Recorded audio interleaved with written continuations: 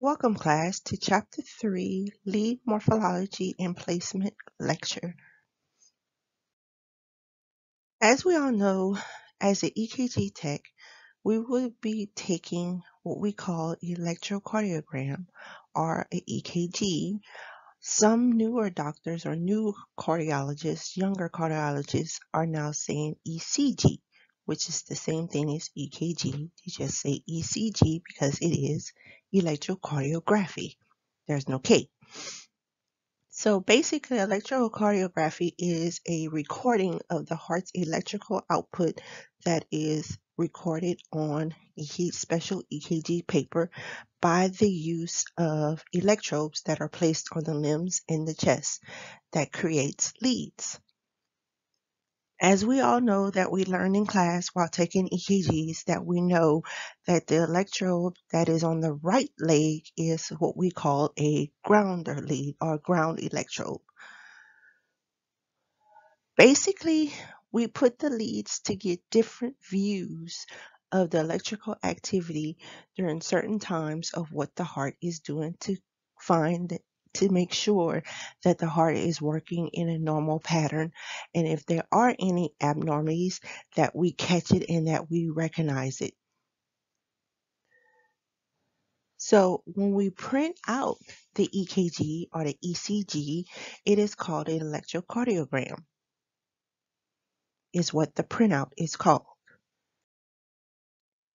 As we know, each lead, there are 3 different types of leads that make up a EKG. We have bipolar leads, augmented leads, and pericardial leads or chest leads, or sometimes you'll hear it referred to as horizontal plane leads because the chest leads takes the horizontal view or electrical activity view of what the heart is doing at that particular time. Bipolar leads is the first lead we'll talk about. Bipolar leads, the reason why they're called bipolar is because they can have either a negative or a positive pole. The 3 leads that make up a bipolar lead is lead 1, lead 2, and lead 3. Lead 1 reads the electrical activity from the right arm to the left arm, which makes the left arm positive and the right arm will be negative. Lead 2 reads from right arm to left leg, which puts the left leg in a positive pole, meaning the right arm is in a negative pole. And then we have lead 3, which reads from left arm to left leg, which puts the left arm in a negative and the left leg in a positive. So here's a diagram. So if we take lead 1 is from right to left, see right is negative and left is positive.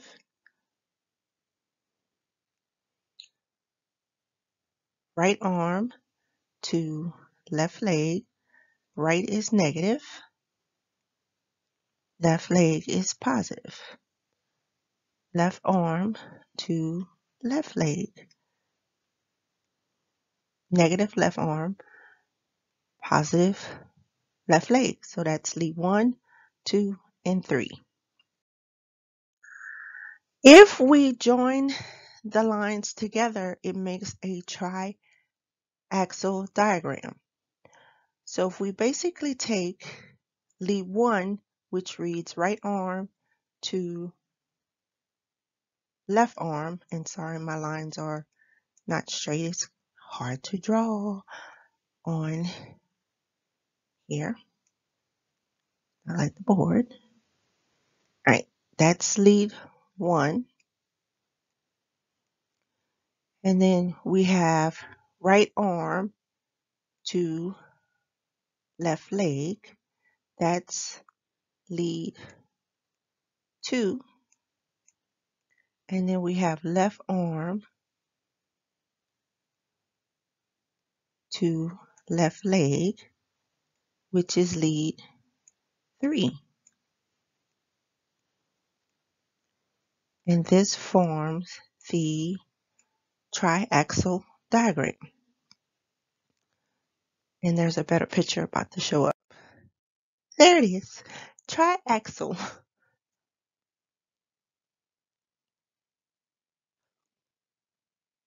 diagram. It's a little better than my drawing. Right.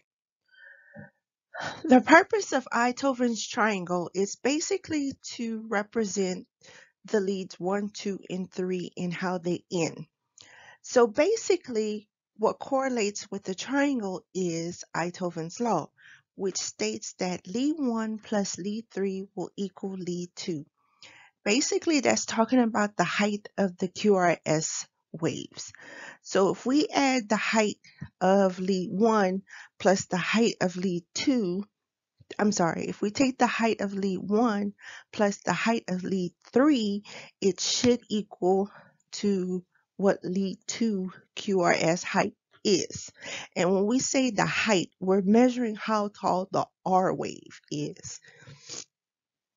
So when we look at Einthoven's triangle, it helps us to determine if we have any abnormalities or help us to fix any abnormals due to wrong placement of the limb leads or limb leads just not placed in the right area or the correct way. So this helps us in determining to make sure that we are placing them in the right position. So this is Einthoven's triangle. So this is right arm,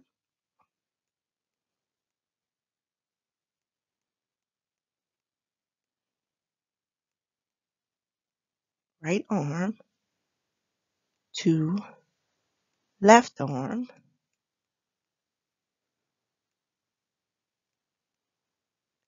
and that's what? Lead 1. And then we have lead 2, which is right arm to left leg. Whoop. Sorry about that. Left leg. Come on, make a G. There we go. Left leg. And I guess I can fix this T, huh?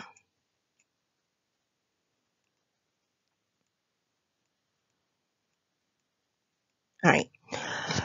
Then we have lead 3, which is left arm to left leg, which makes up Einthoven's triangle. So lead 1 plus lead 3 equals the height of lead 2. It's a pretty little triangle. So if we take the height, the R wave of lead 1 plus the height of lead 3, it should give you a taller high peak in lead 2. Because if you take 11 and 6, gives you 17. And you'll learn how to count height in later chapters on how we count the height or how tall an R wave is in later chapters. This is more or less a visual we're looking at. The next lead we'll talk about are called augmented leads. Augmented leads are unipolar leads and they're mostly positive. These are also limb leads as well. You have the AV in augmented means augmented voltage. So the small a means augmented, the large V means voltage, R stands for right arm, AVL stands for augmented voltage left arm, and AVF stands for augmented voltage left foot or leg. So basically, when we're reading AVR, it's measuring towards the right arm. And when we measure an AVL, it's measuring towards the left arm. And of course, AVF is measuring towards the left leg. And as I said, all these are positive leads.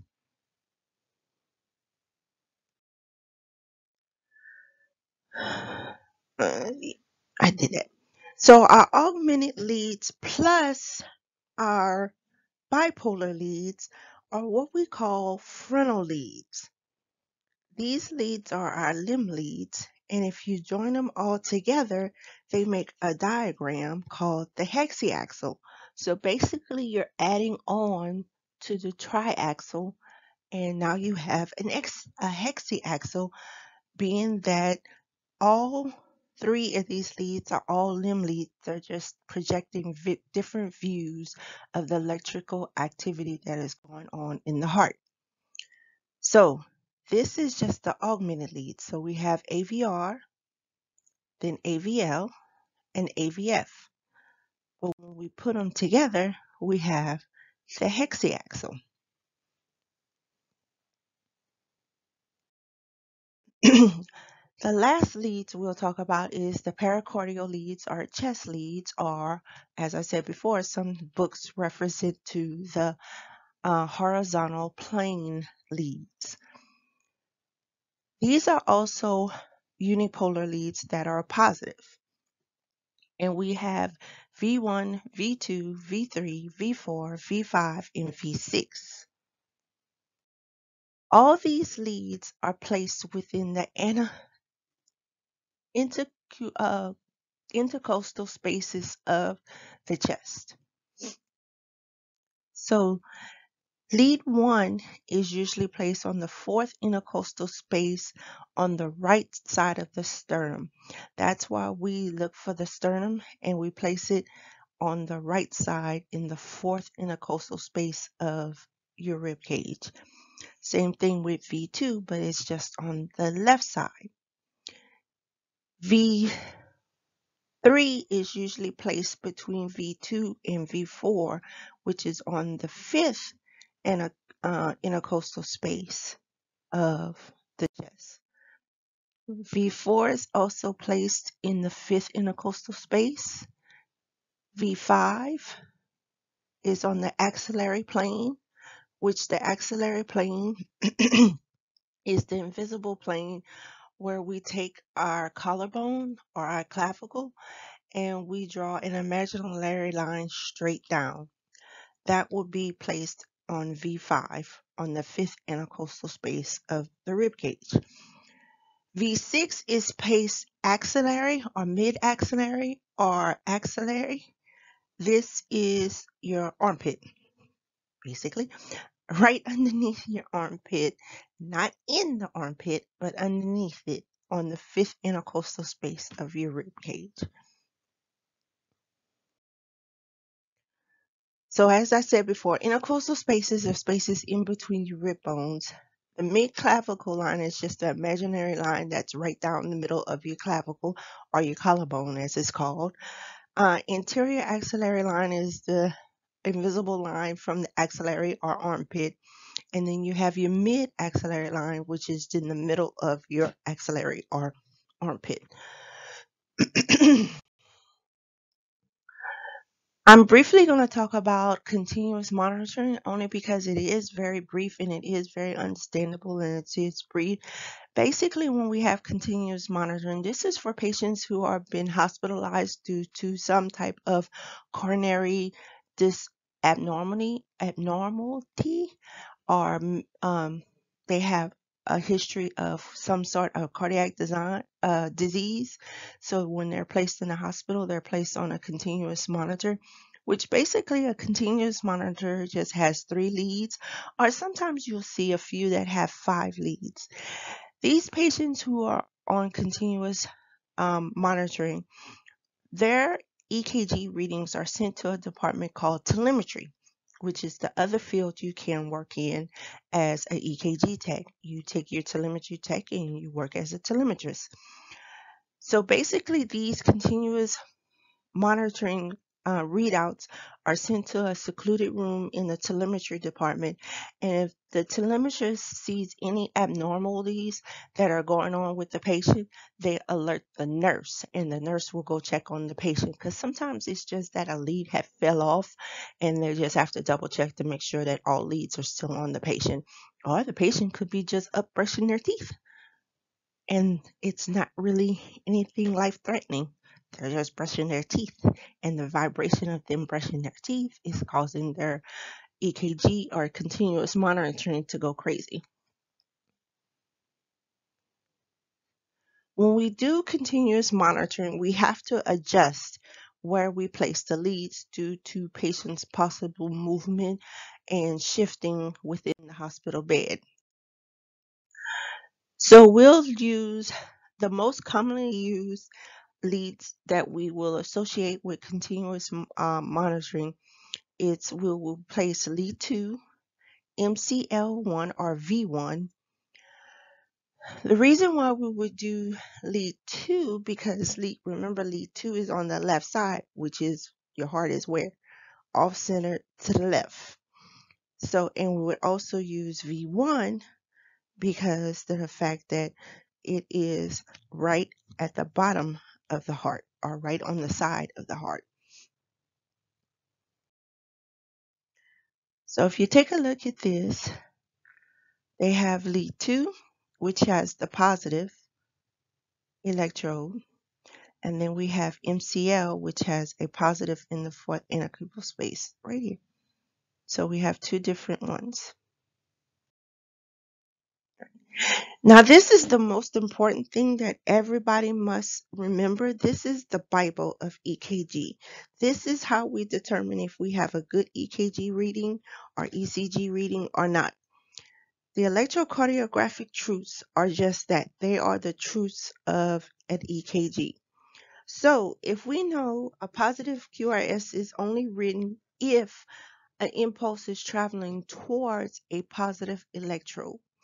So meaning if you have an upright EKG or an upright QRS, and when we say an upright QRS, we're saying that the R wave is in the upper deflection. So this is your baseline. Your R wave is above the baseline. If we happen to get a negative QRS, that means the R wave is below the baseline and it's traveling away from a positive pole. And if we get an isoelectric, that means we picked up an electrical current that is perpendicular to a positive pole. And when we say isoelectric, it means it's very close to the baseline, because remember, baseline can also be called the isoelectric line because it's very close to the baseline or isoelectric line. And of course, you have flat line, which means there's no impulse at all. So these are the EKG truths. So see, your R wave is in the upper deflection, so that means it's positive. If it's traveling towards a positive, it'll be upright. If it's traveling towards a negative, it will be upright. And if it's traveling perpendicular, it'll be isoelectric, which means it's very close to the baseline.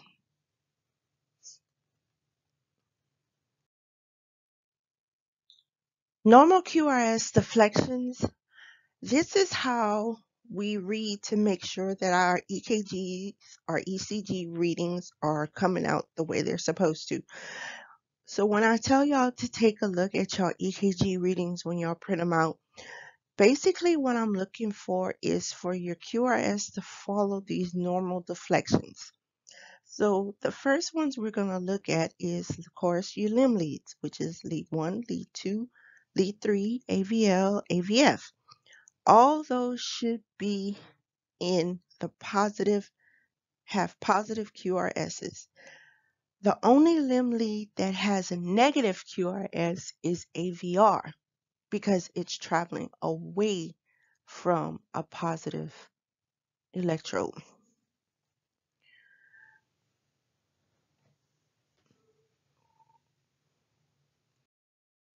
So that's why the normal vector, because if you're doing AVR, it's traveling, if this is positive, it's traveling away from the positive into the negative.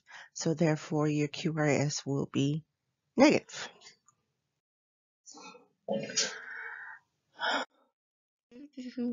All right.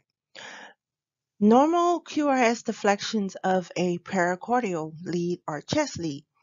We know V1 or MCL1 for continuous monitoring and V2 should be negative because they're traveling away from a positive lead.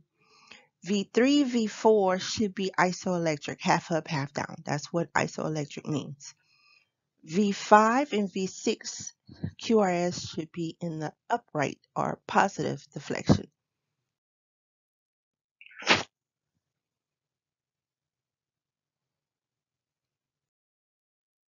And these are just pictures of telling you.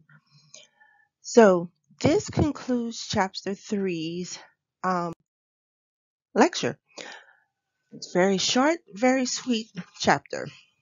But as I said earlier, make sure you know these EKG truths and the normal flow of how each lead is supposed to look, because it does play into a factor as we advance throughout the chapters in EKG.